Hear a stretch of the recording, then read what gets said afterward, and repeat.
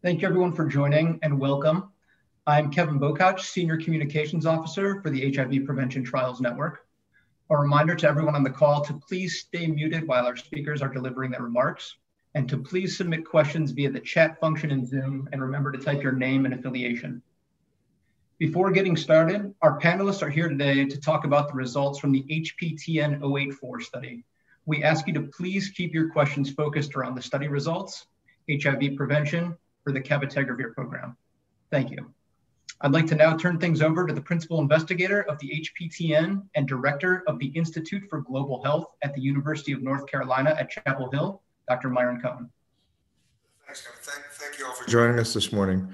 As you all know, the acquisition of HIV worldwide remains a major threat, and young women are particularly at risk for infection.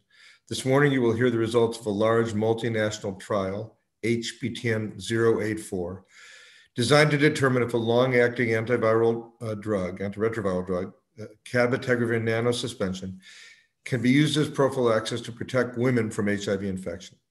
The study represents the work of many teams of investigators and thousands of volunteers. The HPTN 084 study was sponsored by the NIH with the collaboration of the Bill and Melinda Gates Foundation and two pharmaceutical companies, ViiV and Gilead. This morning, you will first hear from Dr. Sinead Delaney-Moretway and Meena Hasinapour, the co-principal investigators of the HPTN 084 study. Their presentations will be followed by comments from Dr. Anthony Fauci, director of the National Institute of Allergy and Infectious Disease, and Ms. Deborah Waterhouse, the chief executive officer of ViiV Pharmaceuticals. We will, as Kevin indicated, address all questions through the chat box. Thank you so much for joining us. And now I want to turn the podium over to Dr. Delaney-Moretway. Sinead. Thank you, Dr. Cohen, and good morning to all of you. I have important information to share about the HPTN 084 study. I'll first review the design of HPTN 084. The HIV Prevention Trials Network, or HPTN 084, is a phase 3 multi-center randomized double-blind controlled trial that was designed to evaluate the efficacy and safety of long-acting injectable cabotegravir to prevent the sexual acquisition of HIV in cisgender women at risk for HIV infection. The study compares the effectiveness of cabotegravir to daily oral Truvada. Truvada has been shown to be highly effective for HIV prevention when taken as prescribed in a variety of populations and contexts. In HPTN 084, study participants were randomized in a 1-to-1 ratio to one of two study arms. One arm received active cabotegravir and a Truvada placebo. The other arm received active Truvada and placebos for cabotegravir. Cabotegravir was administered daily by mouth for 5 weeks and then via intramuscular injection at 8 weekly intervals after an initial 4-week interval load. Participants in both arms were offered open-label daily oral Truvada for 48 weeks after their last injection. I will now review the study population enrolled. A total of 3,224 HIV uninfected participants were enrolled between November the 27th, 2017 and November the 6th, 2020 at 20 sites in 7 countries in sub-Saharan Africa, including Botswana, Eswatini, Kenya, Malawi, South Africa, Uganda, and Zimbabwe. A total of 3,127 participants were included in the analysis at the time of the DSMB review. The mean age of study participants was 26 years, and 57% of participants were 25 years or younger. 82% of women enrolled were not living with their sexual partner. 55% reported 2 or more partners in the past month, with 34% having a primary partner who is reported to be living with HIV or of unknown HIV status. Recognizing the challenges of COVID-19, the HPTN 084 study team developed plans responding to the impact of the pandemic on study conduct. The plans included significant measures to protect study participants and site staff during COVID-19. The team also proactively established metrics of disruption and used these to assess whether an administrative censoring of data would be needed during potential periods of disruption. I'm pleased to tell you that at no time during the implementation of the study did we meet the pre-specified disruption threshold for censoring of data. As of November the 6th, 2020, participant visit completion at months 6, 12, 18, and 24 was 94%, 91%, 89%, and 91% of expected. I will now tell you more about the NIH multinational DSMB review. I am pleased to inform you that the blinded study reached its objective and the DSMB recommended stopping of the current blinded portion of the study after its review on November the 5th, 2020. The DSMB considered the analysis of the preliminary findings of 38 incident cases of HIV infection. These 38 infections are included in the intent to treat analysis and are all infections deemed to have occurred after enrollment and are included regardless of whether participants continue to take their assigned study drug. The overall HIV incidence amongst all participants was 1%, suggesting that both cabotegravir and Truvada are highly effective for HIV prevention in this population. 34 incident infections were detected in participants assigned to the Truvada arm, equivalent to an incidence of 1.79%, and 4 incident infections were detected in the participants assigned to the cabotegravir arm, equivalent to an incidence of 0.21%. That is, we observed roughly 9 times the number of incident infections in the Truvada arm compared to the cabotegravir arm. The hazard ratio in the cabotegravir versus Truvada arms was 0.11 with a confidence interval of 0.04 to 0.32. The interpretation of this finding is that cabotegravir is superior to Truvada in preventing HIV infection in cisgender women, and the threshold for early stopping of the trial was crossed. Based on these efficacy findings, the independent DSMB recommended that the blinded portion of the study be stopped early and results released to the scientific and broader stakeholder communities. In addition, in a random sample of approximately 362 participants receiving Truvada, plasma tenofovir concentrations were measured. 64% of plasma samples contained detectable concentrations of tenofovir. 48% of specimens had concentrations of tenofovir consistent with daily use. This suggests that the HPTN 084 study population was more adherent to daily oral Truvada than had originally been anticipated, likely conferring even higher levels of protection against HIV infection for Truvada recipients than had been assumed in the original study design. Concentrations of tenofovir in plasma and tenofovir diphosphate in red blood cells for all those who acquired HIV infection after being assigned to Truvada are currently being evaluated.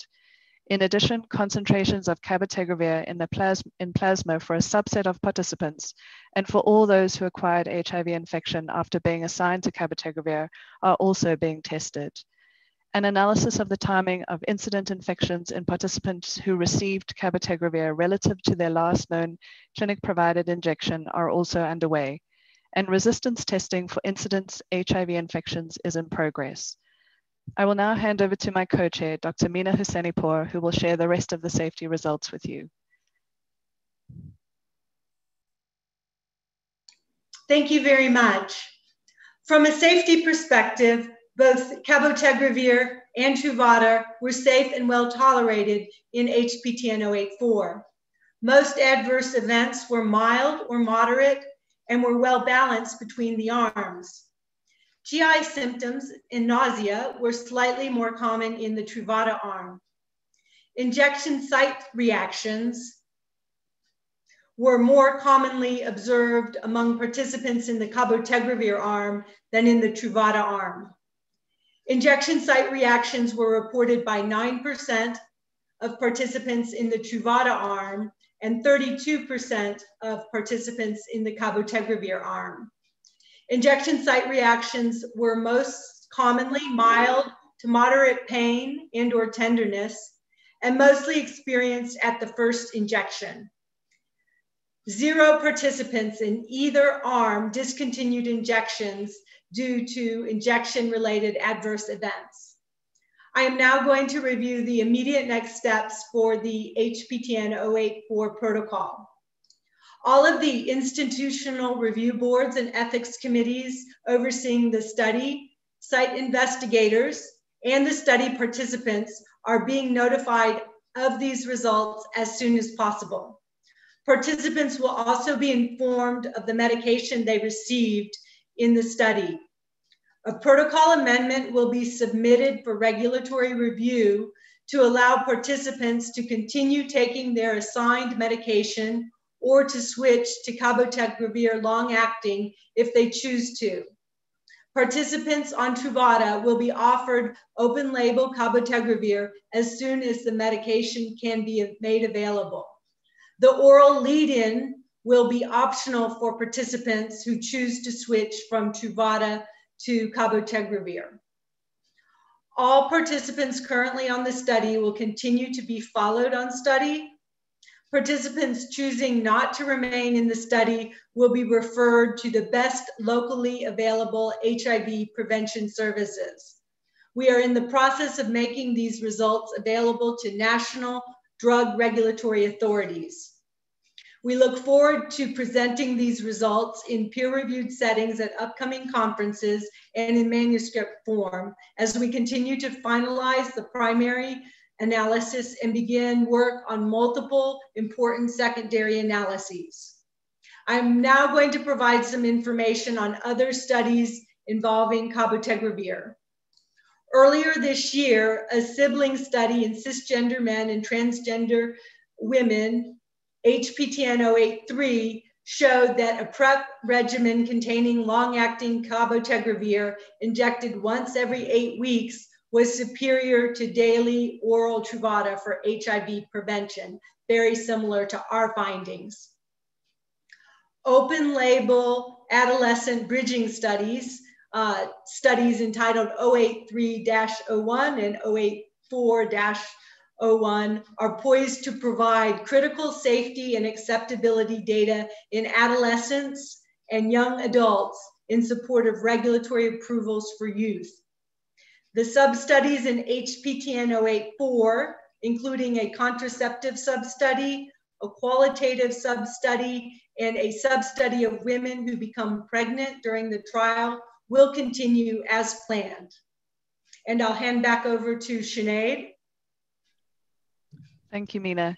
In conclusion, we'd like to take this opportunity to congratulate all the participants, their communities, the community advisory boards, investigators, and site staff on this tremendously exciting result.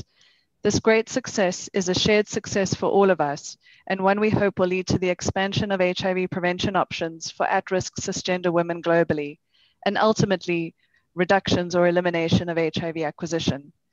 We recognize that we are here because of a tremendous collaboration of many stakeholders. On behalf of my co-chair, Dr. Hussainipour, we appreciate the support of our colleagues at FHI 360, the Statistics and Data Management Center, the Laboratory Center, the HPTN Network and Network Leadership, and particularly the HPTN 083 team, as well as our in-country partners. We wish to acknowledge the study sponsor, the Division of AIDS at the National Institute for Allergy and Infectious Disease, as well as the funding partnership of NIAID, the National Institutes for Mental Health, ViiV, and the Bill and Melinda Gates Foundation, as well as the generous contribution of study drug by Gilead colleagues. Thank you very much. Thanks so much, Sinead. We'll now have the privilege of asking Dr. Anthony Fauci, who I can see, for his comments. Tony. Yeah, thank you very much, Mike. Thank you for giving me the opportunity to make a few brief comments and obviously, and first of all, to congratulate everyone who worked so hard, the HPTN team themselves, the extraordinary collaboration that we had with the Bill and Melinda Gates Foundation, as well as the pharmaceutical companies ViiV and Gilead. As we all know, and I mean, every one of us has been impacted right now by the extraordinary, historic COVID-19 pandemic that has gripped all of us globally. But in the middle of all of that, which is having an extraordinary impact, we cannot and should not forget the extraordinary impact of HIV consistently and persistently on the globe, with now more than 1.6 million infections each year. The last 2019 count had 1.7 million infections, dominated in many areas of the world, particularly in Southern Africa, by infections in young women. I don't think we can overemphasize the importance of this study that we're just discussing this morning. One of the stumbling blocks in our prevention modalities has been the inconsistency or lack of efficacy of pre-exposure prophylaxis in those who need it the most, namely young women, particularly those in Southern Africa. The idea that you can have an injectable that at this point now, given every couple of months, but may even get better as we go on, that is as good as, if not better, than oral Truvada. I think for those who are not involved in HIV, we need to let them know that this is a major, major advance in the prevention modality. So I want to congratulate everybody for the extraordinarily hard work on a very, very important problem. Thank you. Thanks so much, Tony. Now we'd like to hear from Deborah Waterhouse, the Chief Executive Officer of ViiV Pharmaceuticals. Thank you for the opportunity to make a few remarks. I'll be brief to ensure that we have plenty of time for questions. ViiV Healthcare is a pharmaceutical company that's 100% dedicated to the development of new and innovative medicines to prevent, treat, and hopefully one day cure HIV. We have a mission to leave no person living with HIV behind, and that means ensuring access to our medicines for all those living with HIV, irrespective of where in the world they live and their ability to pay. And we're proud of the fact that as we speak, more than 8 million people worldwide living with HIV are taking a dolutegravir-based regimen. And this is actually mostly through generic partners where we have waived our intellectual property to ensure that access to this medicine is there. Today's a story of the empowerment of girls and women. When we look to the continent of Africa, until today, it's been a sad reality that the epidemic has continued to impact women and adolescent girls the most. And we believe today's news marks the beginning of a shift in that paradigm. The 083 and 084 studies demonstrate, above all, the power of partnerships. And I would particularly like to call out our relationship with the NIH, HPTN, and the Gates Foundation. These are long-running and very special partnerships. For more than 7 years, we focused on working with a well-established network that has the ability to recruit from diverse populations. The 083 study was the largest ever conducted in Black men who have sex with men and transgender women, and also people under 30 years of age. The 084 study, with more than 3,000 women in sub-Saharan Africa, is the first ever study of long-acting injectable therapies for HIV prevention amongst women. We've always been committed to diversity in clinical trials, and instead of focusing on how difficult it is, we've chosen the right partners, and as a result, we've altogether found a way to make it happen. Women need more choices for HIV prevention, particularly in parts of the world where they are disproportionately impacted by HIV. They need discrete options that empower them to protect themselves without negotiating with their sexual partners. And with such clear findings of superiority in the most vulnerable populations who would benefit from PrEP, this new option for HIV prevention may help us to shift the arc of the epidemic. So thank you very much for allowing me to speak today, and I'll hand back to Mike. Thanks, Deborah, so much, and Tony. There are several questions. Let me start out, though, with one that I think is fundamental. Kimberly Smith, the head of research and development, is on this call. And the question is, what are the regulatory plans for this agent? While these trials are compelling, how do the agents get into the hands of the users, and what are the plans, Kimberly, for going forward? Thank you. Thank you, Mike, for the question. And thank you to those on the call who've raised the question. We're extremely excited about the data. And obviously, this goes along with the data that we saw from 083 in demonstrating superiority of cabotegravir over oral PrEP. And so our intention is to file beginning in the first half of 2020. We'll begin with a file to the FDA and move on to other regulatory agencies around the world. And it is our intention that we will include data from both 083 and 084, and so that the indication for cabotegravir for PrEP would include really all populations, men and women, both trans and cisgender. So we have a really ambition to make this drug very widely available to those who are vulnerable and may benefit from it. What is the time frame? One of the other questions, Kimberly, can you start guessing the time frame when regulators, either US regulators or other regulators, will allow us to make this available? So that is still a bit up in the air, but I can tell you the best estimate. So if we are able to get the submission done within the first half of 2021, the review period for the FDA typically would be 10 months. However, if it is given a priority review, it could be reduced to 6 months.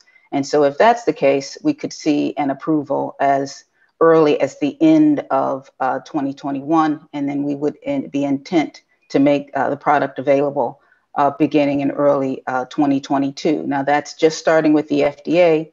Other regulatory agencies would typically follow, and their timelines tend to be a bit longer. But this is, still in the works.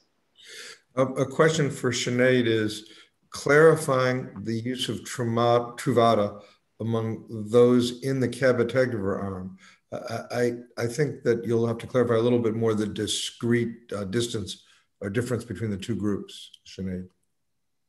Yes, thanks very much for that question. So in this trial, we hypothesized that cabotegravir would be superior to Truvada because of the adherence advantage that an 8-weekly injection gives over daily pills. So all participants were, but this trial was a double-blind, double-dummy, which means that all participants received either the active cabotegravir plus placebo Truvada or active Truvada and placebo cabotegravir. So during the injection phase, they would have received injections and pills, but comparing cabotegravir to Truvada. And what our results show is that cabotegravir was indeed superior to Truvada in preventing HIV infection and prevented 9 times as many infections as those in the Truvada arm. But overall, we're incredibly impressed at the low incidence of HIV in this trial overall, reflecting that both agents are highly effective in preventing HIV in women.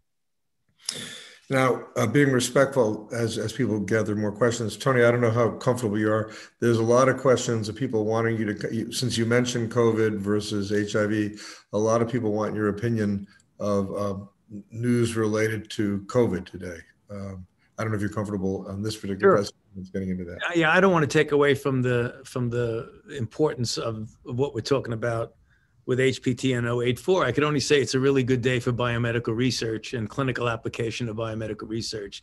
So you have 2 major dominating pandemics in the world, HIV and COVID, and you have an extraordinary advance now with HPTN 084. What happened with the Pfizer study very briefly is that the Data and Safety Monitoring Board looked at the first analysis of 94 individuals in a trial that was geared to looking at 164 events. And the data were absolutely striking. The efficacy of the Pfizer mRNA candidate is over 90%, which is just extraordinary and is going to have a major impact on everything that we do with regard to COVID. The reason it's important in and of itself, it's an important advance, extraordinary. It validates the mRNA platform. It validates greatly the spike protein as the target of the anti-coronavirus response that clearly is protective. And the reason this is important is that virtually every one of the other vaccines, Moderna is an mRNA candidate, which we would expect would have similar results. But the other candidates, the other platforms, all use the spike protein as the target of the immune response. So we have the first out of the gate with Pfizer with something that not very many people expected it would be as high as that. A 90% efficacy just is extraordinary. So right now we want to take a look at the details of the data, but this is very good news looking forward. So it's a good day for biomedical research, Mike. Tony, let me ask you to clarify something that I think that is a little bit confused in the news media. Since they're looking at 94 events, right. That is people who acquired COVID, right. We're not really talking about prevention of infection. We're talking about biological differences in progression of disease. Well, we're talking about clinically manifested disease. The primary endpoint is clinically recognizable disease. The secondary endpoints are advanced disease and infection. But the primary endpoint that guided the decision on this is clinically recognizable disease. Thanks. Other questions? So I think we've taken the liberty of addressing those questions. Other questions for any of the panelists related to focusing on cabotegravir? Okay, let's give it a minute or two. From my point of view, congratulations to the study team and for the generosity of all the investigators.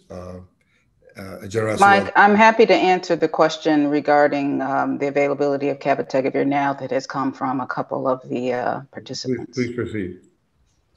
So we are developing, ViiV Healthcare is developing cabotegravir in combination with rilpivirine from Janssen Pharmaceuticals as a therapeutic. And it has been approved for use as an HIV therapeutic in Canada. It is under review in the United States by the FDA, and the PDUFA date is January 28th of 2021. It has also been reviewed by the European agency and has received a positive CHMP opinion, when we anticipate likely approval in Europe by the end of this year. And so the current availability is, again, approved in Canada, and limited availability as in an expanded access compassionate use capacity.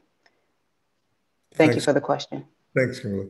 Sinead, I don't know if you're comfortable addressing this because I think you do know a little bit more. One of the audience have asked about what you know about the 4 individuals. Are you comfortable saying anything more about the 4 in the cabotegravir arm that acquired COVID? Yeah, so again, thanks for that question. I think these 4 people are going to be really important to our understanding of how cabotegravir works to prevent infection. We're currently doing additional testing of samples to understand drug concentrations, which will obviously tell us a little bit more about drug concentrations relative to infection, and also understanding HIV resistance profiles. What I can tell you is out of the 4 infections, at least 2 occurred in people who did not initiate injections at all. So 2 out of 4 participants had developed HIV infection while they were receiving injections, but the other 2 never advanced to receiving injections. And that is part of the, as we call it, the intent to treat analysis. They were included in the analysis irrespective of whether or not they actually completed their injection series. And we will certainly be able to share further results once all of that testing has been completed. While we wait to see if there are more questions, I know my colleague, Dr. El-Sadr, who's the co-PI of the network, would like to comment. So Wafa, if you unmute yourself. Yes, and thank you everyone for being with us today. Of course, this is a critical milestone in HIV prevention and something that we have all been hoping for many, many years and decades. And just want to acknowledge, as Mike and Tony did, the multitude of individuals who've been involved in the conduct of the study. And particularly, I think most importantly, the people on the ground, the investigators, as well as the staff at the facilities, at the research sites that were able to so successfully enroll and follow these participants during the most difficult time during the height of the COVID-19 pandemic. So I think we need to acknowledge their efforts and their commitment to advancing the science of HIV prevention. Thanks, Mike. Thank you so much, Wafa. So I think having given people plenty of chance to ask questions, I just reiterate that for those of us who are working on HIV prevention, we see this as a truly remarkable set of observations related to long-acting cabotegravir. I would emphasize that we're looking at the results of a clinical trial, but I would also thank all the investigators, preclinical investigators who worked on this drug for many years, then tested in animals, and reiterate what Wafa just said about the great generosity of the study subjects for their time and allowing us to access their health care, and the investigators who remain so committed to this in the middle of a COVID pandemic, which is, that was just an unexpected, unbelievable event. So I want to congratulate ViiV for the success of their product and thank Tony Fauci and the NIH for sponsoring this study, which was a pretty heavy lift. and thank all at the press conference for participating, and wish you all a really good day. So thank you for joining us this morning. Thank you. Yeah. Thank you, Mike. Thanks, Tony. Thank you. Thank you, Tony. Thank you.